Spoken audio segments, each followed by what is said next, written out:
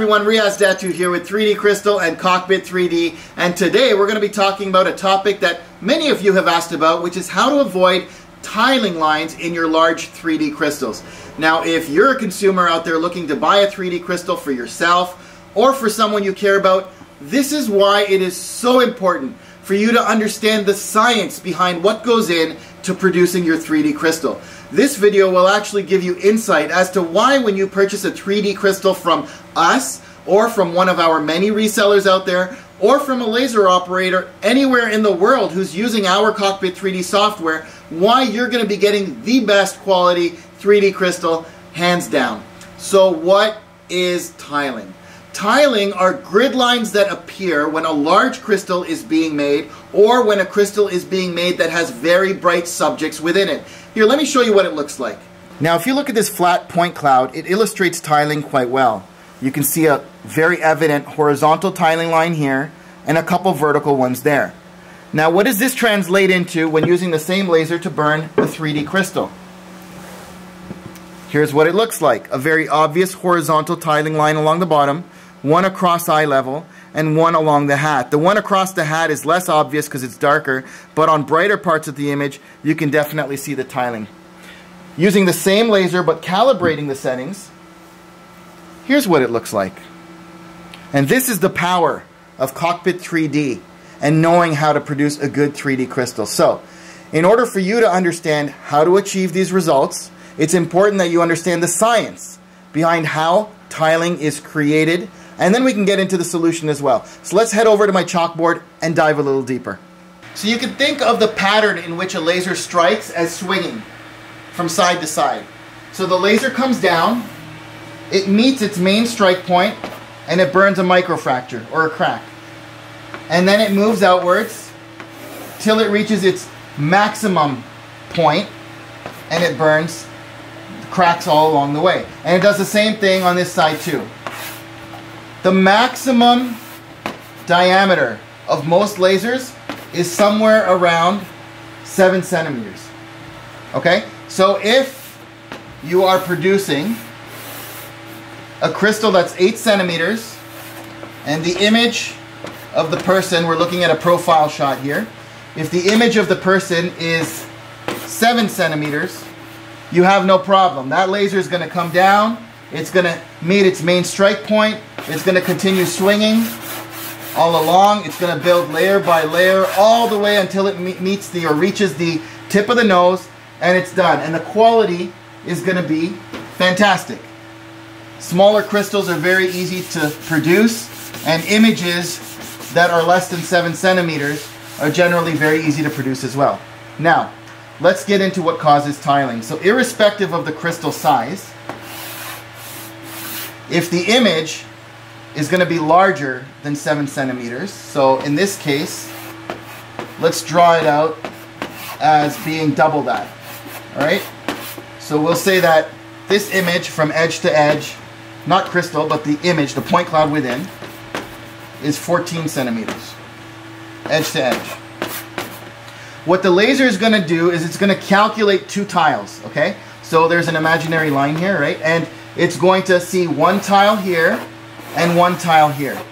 And what it will do is it will start working on the first tile first. It comes down, meets its main strike point, comes along, does the layer, continues to build a stack of layers till it's done. Then it moves along, the table moves, the laser again starts from the bottom and works its way on top.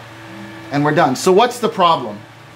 Well, the issue can be demonstrated or illustrated if you think back to grade 9 mathematics. So we have a triangle. The longest side of a triangle, this side here, is referred to as the hypotenuse, right? So think of it as the laser. The laser is coming down, it meets its strike point over there, that's the shortest distance. As the laser travels to its furthest distance and meets the strike point there, it's much weaker because it's had to travel a lot more. So you'll end up with a lot brighter points in the middle, and it'll start to get weaker as you move your way out. So let's think of this from the point of the laser. The laser is first building this tile, right? And it continues building the whole stack of tiles. Where was the weakest point? The weakest point was always along here, because this is where the main point was. This is the weakest point all the way along the top. And then the table moves and it starts working on this tile. It goes all the way to the top, and again, common point being along this edge where it is weak. And so therefore you end up seeing the tiling line where the two tiles connected. I like to refer to it sometimes as a stitch line as well. So how do we solve this problem? Well, the first thing you can do is try increasing the power of your laser so that that laser, when it's meeting that furthest point, is powerful enough that it kind of looks a little invisible and not as obvious. This is one solution, but you might find that when you increase your power, the image cracks, and therefore you're not able to get rid of that tiling line simply by increasing your power. So that gets us on to solution number 2. So solution number 2 is, let's think of the two layers, okay? Or the two stacks of layers. So we've got this stack here, and we've got this stack here. So what the laser is doing, just imagine this side is, remember, being the face, and this side being the rest of the body, right? So what the laser is doing is it's stopping the tile or the end of the strike point over here, and it's stopping it over here. So again, you're seeing that stitch line. What you want to do is you want to change your settings so that the laser overlaps a little bit, and it overlaps into this tile, and it overlaps into this tile. So instead of stopping there, it'll continue burning into that tile. And when it burns this tile, it continues burning into this tile. So you end up with this common area right along here where it has overlapped. And by overlapping, you essentially have double the number of points, and so that tiling line becomes a little invisible. Common question is, how much should that overlap be?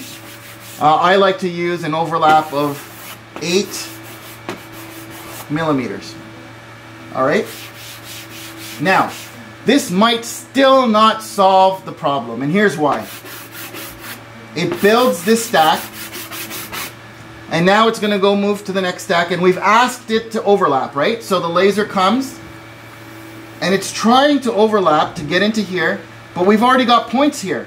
So these points are interrupting that laser. Every time it's trying to get to the overlap strike point, it's being interrupted by what's already being burned.